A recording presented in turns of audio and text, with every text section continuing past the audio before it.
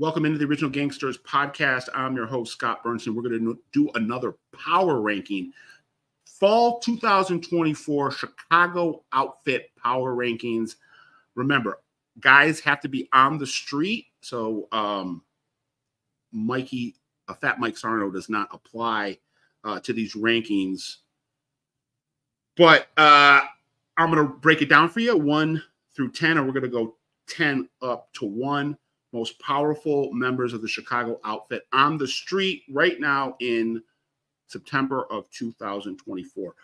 Number 10, Little Gags, Gary Gagliano has been around forever. His dad, Joe Gagliano, was a legend. Goes back and forth between Elmwood Park and Florida. Acting skipper. Number 9, one of the younger generation fast risers, Nicky Ferriola, Nicky Spoons, whose dad was the former boss, Joe Ferriola. Nicky was a part of the Operation Family Secrets trial about 20 years ago when he was a young lad, I believe in his 20s. He is now, I'm told, acting skipper of Southside Chinatown. Number 8, Christy the Nose Spina, allegedly acting skipper Grand Avenue crew, has been getting a lot more juice and a lot more responsibilities last couple of years as Albie Vina has started to kind of transition more into retirement. Number 7, Frank Caruso, Tootsie Babe, official capo of Southside and has been there for 25 years. Comes from a rich mob stock, the Caruso mob dynasty over in Chinatown. His dad, Skids Caruso, was the capo there for quite a while. Number 6, Pudgy Matassa, John Jr. His dad was a driver for Sam Giancana. Pudgy was one of the final capos of the North Side crew before it got rolled into Grand Avenue. Has been a acting consigliere, and I'm told right now he could be the current consigliere of the Chicago Outfit. Either way, he's got a lot of say, a lot of sway. Guys, listen to him, and I got him at number 6. Brings us to our top 5. Number 5, a guy that's kind of a boss in his own right, Rudy Fratto, aka the Chin. Rudy, he goes back to Accardo, the DeFranzo brothers' protege. He's a bit of a lightning rod. We all know people either love him or hate him.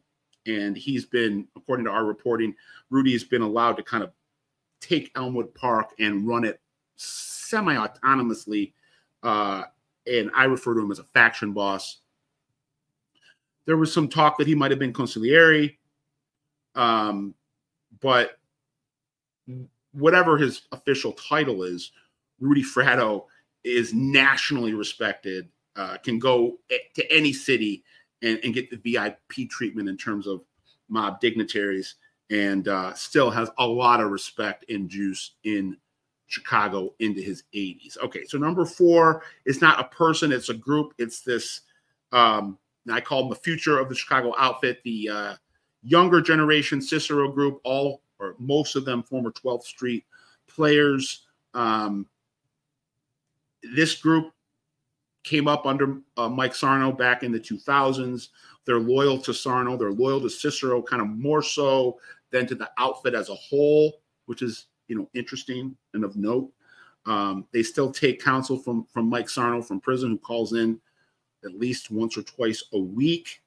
Some of these guys are in Mike Sarno's old headquarters at the pawn shop.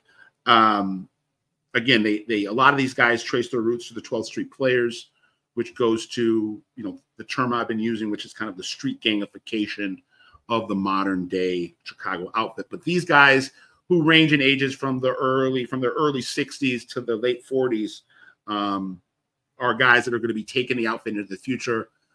In addition to the street gang guys, they got some brains, guys that are numbers guys and white collar guys, and are doing a good job evolving the outfit in a forward direction. Number 3, Albie Vina, the most feared man in Chicago still, even though he's in his 70s right now. He's the street boss, the godfather of Grand Avenue, a guy that seems to have gamed the system. The government believes that he's responsible for over a dozen gangland homicides, has only been charged with one, and he beat that case. Sammy Taglia in a 95 trial. Taglia was, they call him Sammy Needles, was killed in 92 in Northbrook. But Albie, although he might be stepping back a little bit more, still, you know, this guy is a powerhouse like few in the country. So then brings us to our last two guys. You know, since the power right now is in Cicero, it's not shocking that the two most powerful guys right now in the outfit are Cicero guys, Sammy Catadella, a.k.a. Solly C, a.k.a. Sammy Cards, the underboss, maybe the most underrated Midwest Mafia figure that exists today. Very quiet, Mike Sarno's right hand, and he kind of keeps an eye on that younger Cicero group and is, you know, grooming them to eventually take the reins. And then finally, Salvatore De Laurentiis, Solly D, the godfather of the entire Chicago outfit, a man that needs no introduction, a man whose reputation precedes him around the globe. Everybody loves Solly D. Just, you know, universally beloved, universally respected, universally feared, checks all three boxes. That's why he is a guy that has been a Don now for about 15 years.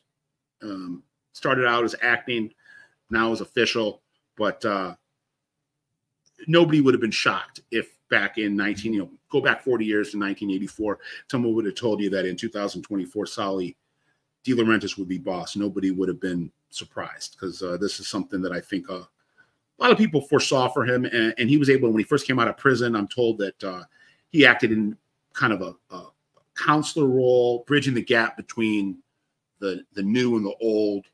And now, you know, he's not incredibly active. He's out in Lake County, which is where he's from, and lets Sammy and the Cicero guys run the day-to-day operations, has trust in Albie, has trust in the Elmwood Park guys as well as the Southside guys. But Solly De Laurentiis is a true blue OG, and will die most likely as the godfather of Chicago. Who knows? He seems to be in pretty good shape right now at around 84, 85. But slowing down a little bit. But still very sharp, and a guy that I'm sure Tony Accardo would be quite proud of in the way that he's handled his role. So that's my top 10 Chicago Mob Power Rankings, fall of 2024. Please like, subscribe, and share. Spread the word about OG Pod. Go check out the Patreon, which is a little bit different, our members-only Patreon, where you get, you know, first look at our interviews. You get the director's cut of our interviews. So, you know, if an interview on YouTube goes an hour, your interview is going to go an hour and a half, hour and 20 minutes. And then you get more kind of exclusive insight analysis than breaking news here, or than you get here. You'll get over at the Original Gangsters Patreon members only. Thanks, Ben, behind the glass. He's the one that keeps me moving. He's my MVP. Couldn't be doing this without Benny. Scott Burnstein, OG Pod. I'm out.